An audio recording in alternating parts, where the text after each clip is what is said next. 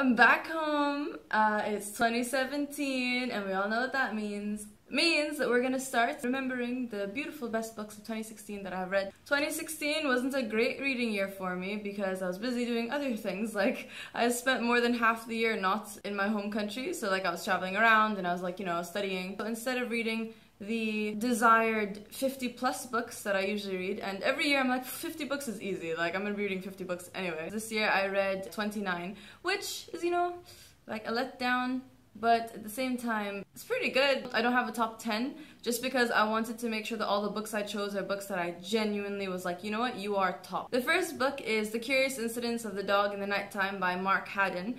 I don't have this with me because I lent it out to my cousin. So this book is about a boy who has some form of autism. I don't remember exactly which one it is. He one day just finds a dog dead, I think, like the curious incidents of the dog in the nighttime. And he's trying to figure it out, like what happened and that type of thing. And it's told from his perspective, which I found really interesting. And I don't know if the author did it justice, just because I'm not very familiar with autism. But based on the reviews online, it seems like he did portray it accurately enough, or that people do think that he did a good job with that specifically. It was so great. Like, I loved that book so much. Like, I read it and I was just like, yes. Second book I want to talk about is Master of the Game by Sidney Sheldon. I got this from one of my good friends last year for my birthday, so back in September of 2015, and I finally read it in 2016 because, you know, reading is difficult. I don't know. This book has a multi-generational story, so it is about like a guy and then his children and then onwards, like, and so forth, and then you get to see how their lives interplay and their different personalities. And it's not told from anyone's perspective, but it is just told like, this is the story of this person, this is the story of that person, this is how it's happened. Like, I found it great. Like it was just great. How many times can she say great? I was thinking about the book after I read it, and like I read it in the summer. So even back in like October and November, I was like, when I was talking to people about books, like this would come up. It's like, oh, have you read anything by Sidney Sheldon? I'm like, wait, yes, of course I did. And then like, you know, we start talking about it. And this is the first book by Sidney Sheldon that I've read, which is the reason why my friend gave it to me. She was just like, how? The next book on my list is Yes Please by Amy Poehler. So Amy Poehler is one of the writers and she's an actor of Parks and Recreation. I think she is one of the writers, or she's a producer or something.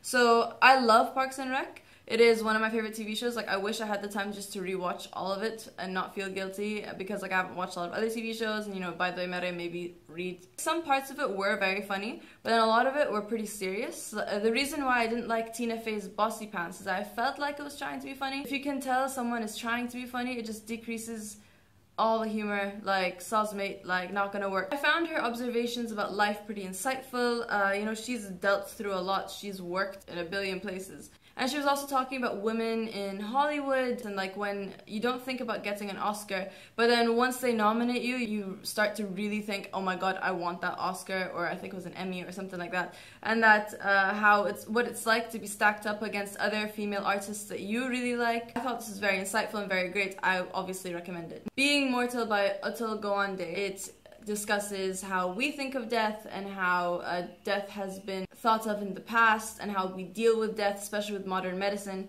You know, I'm in medical school. I do care about this type of thing, and death is interesting to me. Like, I'm not weird. If I have to tell you I'm not weird, does that just make me weird?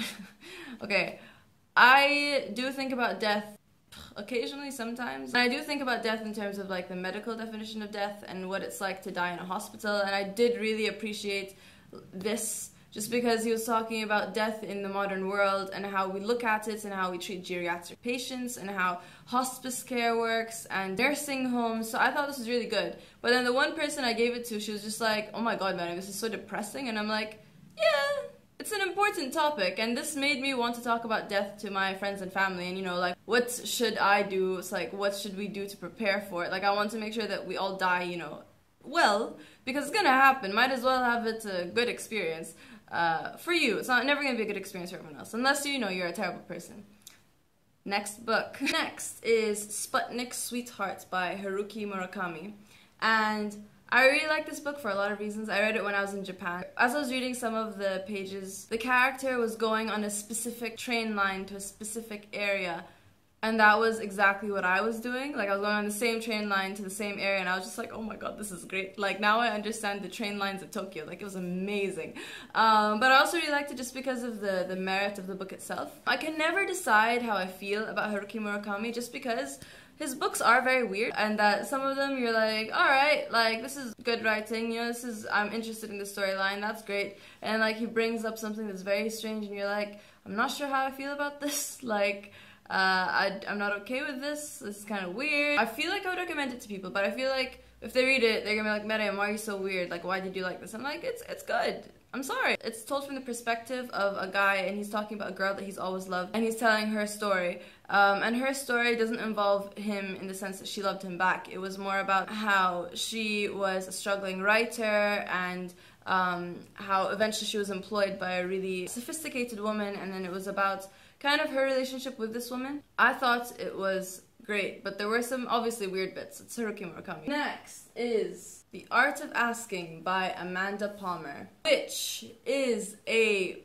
beautiful, great, amazing book. There were some passages where I was just like, oh my god, is this me writing this book? Just because of the way that she spoke, like some of her monologues, I was like, this is so strange to read. A good friend of mine got me this book when he traveled to the United Kingdom, where, you know, they have books more than they do in Bahrain. Amanda Palmer is a wonderful artist. I'm just not a big fan of her music just because it's not my kind of music.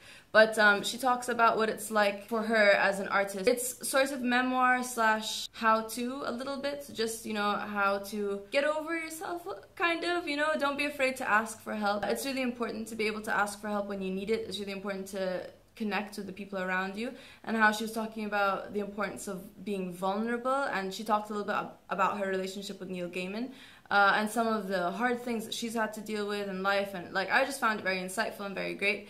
I just tell people to read it. Like, The Art of Asking by Amanda Palmer, just like, go ahead, read it, it's great. And the last book I don't have with me, it is The Hitchhiker's Guide to the Galaxy by Douglas Adams. It was recommended to me by a good friend of mine in Dublin, and then he let me borrow it, so thanks, Joe.